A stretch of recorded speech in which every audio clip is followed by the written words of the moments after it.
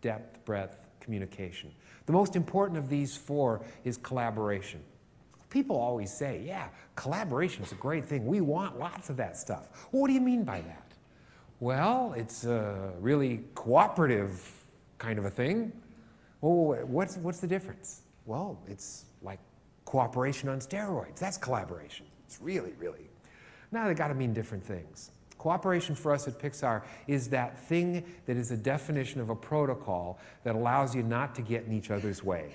Think of an assembly line as the quintessential cooperative activity. The guy that puts the fender on station 1 has to do a good job, and the lady that puts the headlight on in station 2, well, the guy's job on station 1 matters, but in a sense, a cooperative enterprise could in some way be done, as long as you had enough time or other resources, by a single person.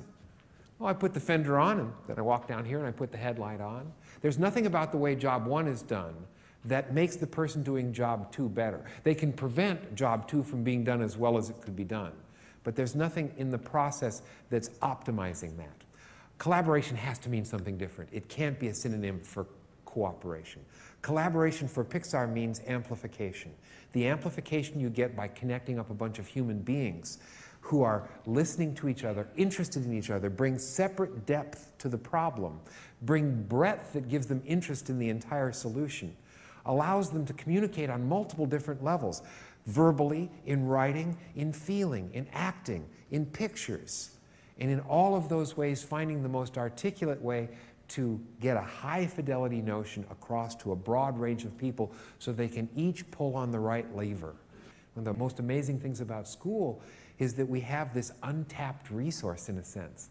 Our students are the solution, they're also the problem, but there is an opportunity there if we can find ways of invigorating that leadership on our campuses that some of the problems may get well on their own.